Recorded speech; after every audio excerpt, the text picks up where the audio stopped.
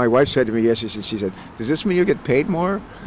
I said no, but it means I can save more money for the taxpayers. As it turns out, this is a committee that focuses on homeland security, securing our borders, terrorism, cyber terrorism and all that stuff.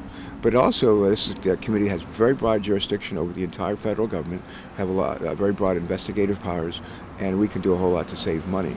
And as much as I look forward to the Homeland Security portion of the committee's jurisdiction, I really look forward to trying to get better results for less money in everything we do. I was a little surprised. I think the White House has probably done some checking to see just how strong the Republican opposition is going to be. Had a good heart-to-heart conversation with her. I think it's a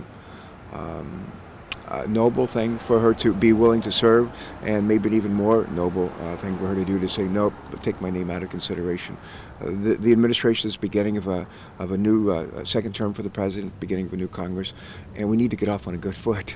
And we need to figure out how to avoid this fiscal cliff, for the president and Speaker Boehner to come to agreement about on a broad bipartisan deal that saves $4 to $5 trillion over the next 10 years. And I think the last thing we need is to have a big fight over who's going to be the next Secretary of State.